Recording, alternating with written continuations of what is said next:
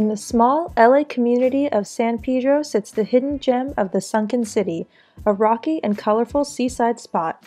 Its rugged terrain is the result of several landslides that had occurred in San Pedro starting in 1929. The neighborhoods on the edge of Paseo del Mar slowly slid into the sea, and while residents were evacuated, many homes, bungalows, streets, buildings, and streetcar tracks went over the edge. Throughout the 1930s and 40s, roughly 5 acres of the coastline fell into the ocean.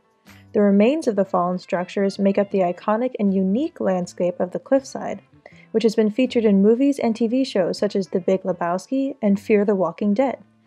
Today, the land is still sliding, which is why it is now fenced off from the neighborhood and the adjacent park Point Fermin. However, the colorfully graffitied building remains and dazzling ocean view make it an attractive hangout spot for locals and tourists alike. Okay, so I'm now on the actual grounds of the Sunken City, and from up here it doesn't really look like much. I mean, you've got some pretty neat ruins over here. You've got this, what used to be an entire street that sort of went off the cliff, and as you continue forward,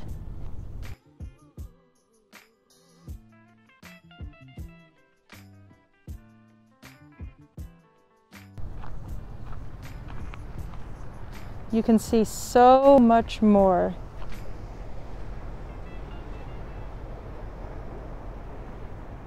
So what can you do there? Well, you can hike up and down the trails surrounded by tall, colorful rocks. You can chill by yourself or with friends. You can take a bunch of photos. You can walk along the rocky beach or just enjoy the view.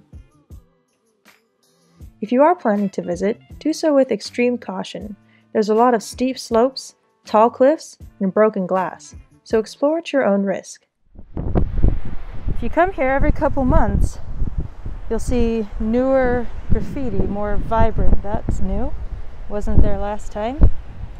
And some old stuff that's probably been here for a decade or more.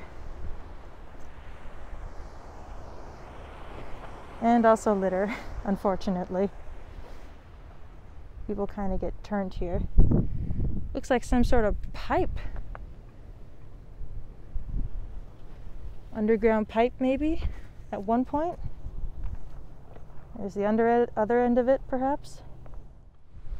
And then one of the coolest parts, I'm trying to climb this slab thing here,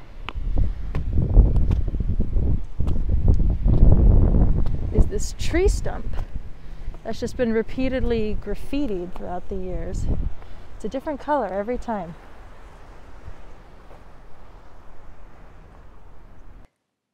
Adjacent to the Sunken City is Point Fermin Park, also a really cool place in its own way. It has an old lighthouse and the Korean Bell of Friendship. The bell was donated to Los Angeles in 1976 by South Korea in commemoration of 200 years of U.S. independence, veterans of the Korean War, and a friendship between the two nations. Finally, down by the beach, there are tide pools filled with little hermit crabs and anemone.